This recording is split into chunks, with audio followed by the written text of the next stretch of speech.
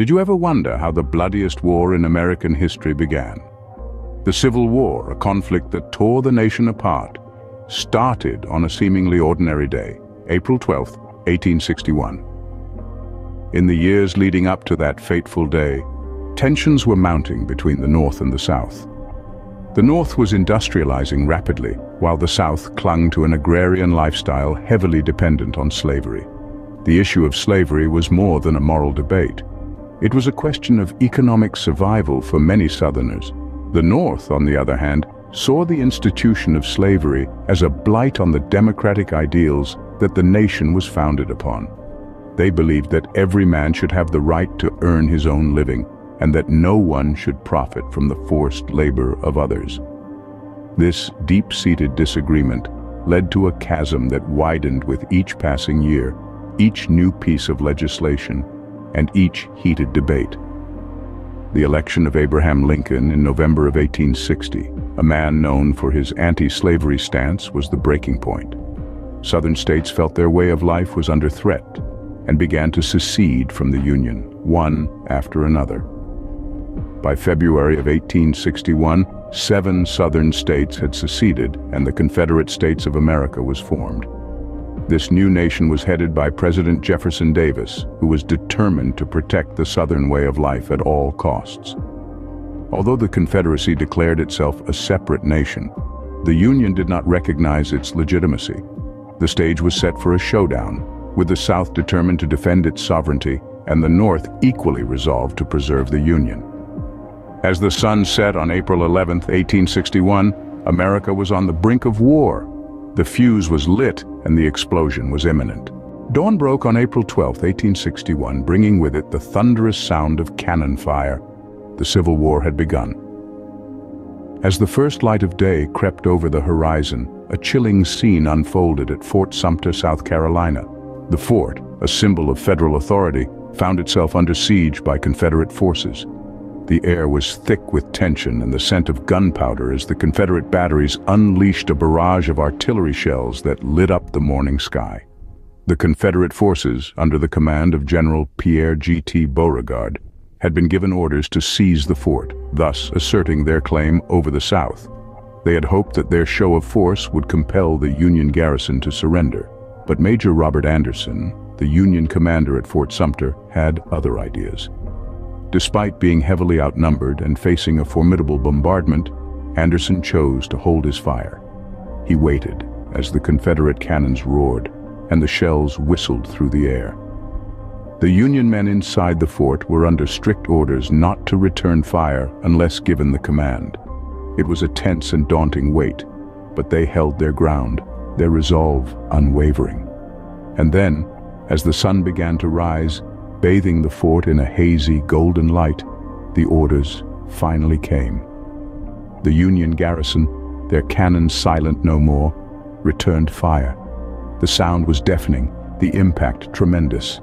Each shot that they fired was not just a response to the Confederate attack, but a powerful declaration of their intent to stand their ground and fight for the Union. This was no longer just a political dispute, it was a battle for the soul of a nation. The first shot fired by the Union marked a significant turning point. It was a signal that the North was ready to fight, to shed blood if necessary, to preserve the Union.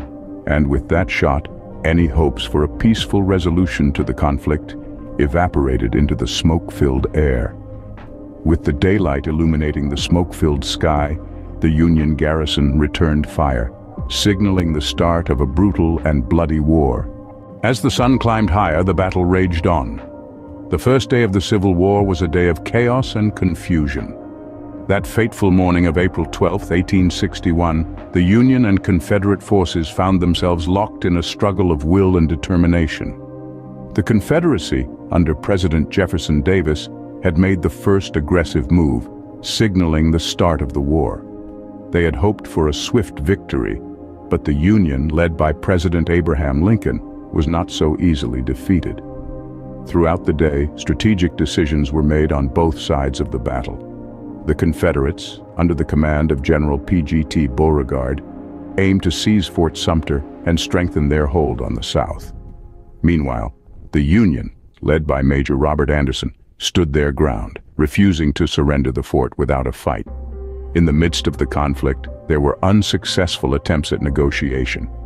Both sides were firm in their beliefs, and neither was willing to back down. The Union held on to hope of preserving the nation, while the Confederacy was determined to establish a separate entity where their way of life could be maintained. The battle raged on, the sounds of cannon fire echoing across the harbor. The Union troops, outnumbered and outgunned, fought valiantly, but were eventually forced to surrender Fort Sumter to the Confederacy. It was a bitter defeat, but it marked just the beginning of a long and bloody conflict. The day was filled with the thunderous noise of battle, the cries of men, and the grim reality of a nation divided. The air was thick with tension and uncertainty, the smell of gunpowder and fear permeating the scene. As the sun set on the first day of the Civil War, the reality of the situation began to sink in. America was at war with itself. The first day had ended, but the war was far from over. The events of that day were a grim foreshadowing of the trials and tribulations that lay ahead in the coming years.